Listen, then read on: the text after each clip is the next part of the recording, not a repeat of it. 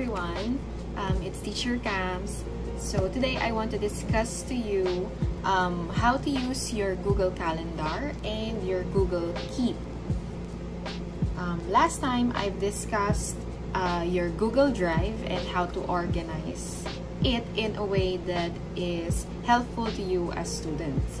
So today I want to go over to Google Calendar and Google Keep. So first, if you are inside Google Drive, how you can access Google Keep and Google Calendar on this side. So you can see here, here's Google Calendar and here's Google Keep. So once you press that, so it would automatically launch a calendar wherein you can see all your daily tasks and scheduled assignments. So as an example here, so every assignment that was posted in the Google Classroom, I can find everything here. So once I click on that, so all the tasks scheduled by my teacher and the notes included in that task would be easily accessible from your calendar. So just make sure you are using the same account as Google Classroom and your Google Calendar, so it syncs both accounts and everything can be accessible in Calendar and in Keep.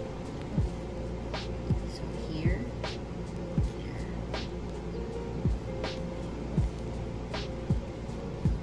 so what is Google Keep? Google Keep right here, it's a note-taking service developed by Google. So it's also free. So once you sync your account with Google Keep, it will launch a panel wherein you can take notes or make lists. Say for example, you are sorting your notes by subject.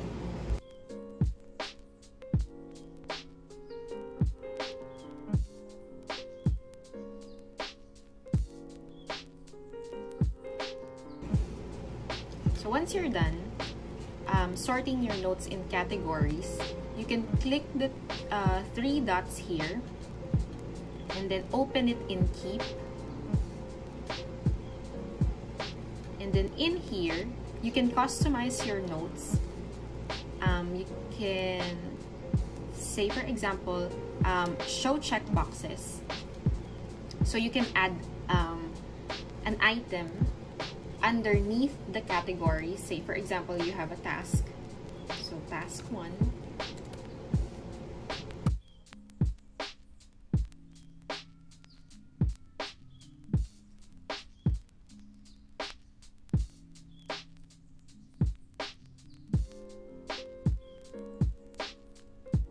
If you want to add a task beneath a task, say for example, task 1-A.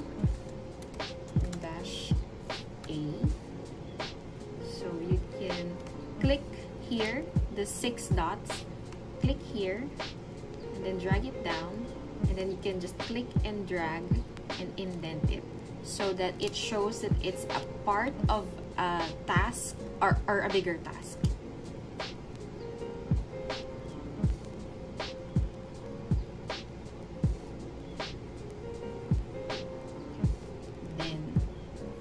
You can also customize the color. So say for example, in Google Drive, you've used red for math. You can also do that in your sticky notes and then close it.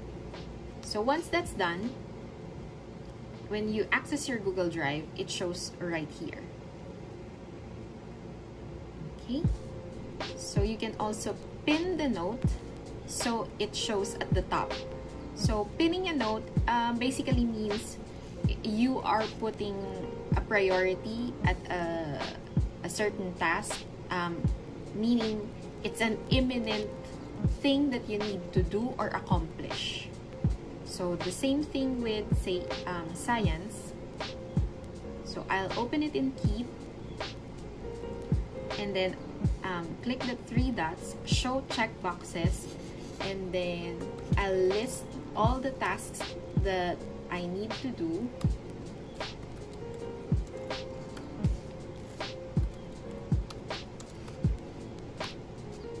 And then if there are smaller tasks that I need to accomplish under a bigger one, so I'll just say label it task 1 dash A, and then task 1 dash B, task 1 dash C.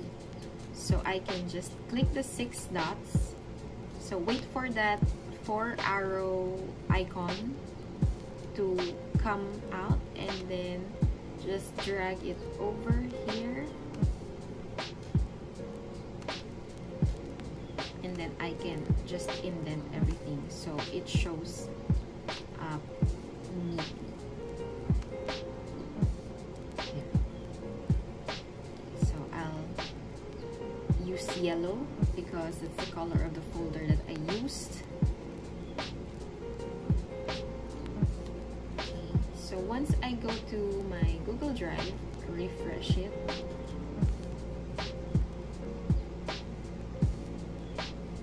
so all of my tasks here are shown in color-coded method. So it appears as sticky notes that are more organized. So you can click, if it's a bigger list, you can click the tiny 3 dots in here to expand. And once you're done with your task, you can click on it, say check, and then check, check. And then you can delete it on your items as you go. So, and then once you're done here, I can just click done by checking the checkbox, and then done. So there it shows how many completed tasks you have accomplished, and that is helpful to you if you are keeping track of your online lessons and your online assignments. Okay, and one more thing, you can also sync everything in your phone and in your tablet. Download the app, which is Google Keep. Once you are inside Keep, you will be asked to sign in with your Google account. So make sure you choose the same account as your Google Classroom and the one you used in your desktop. So after that, everything will be synced right here.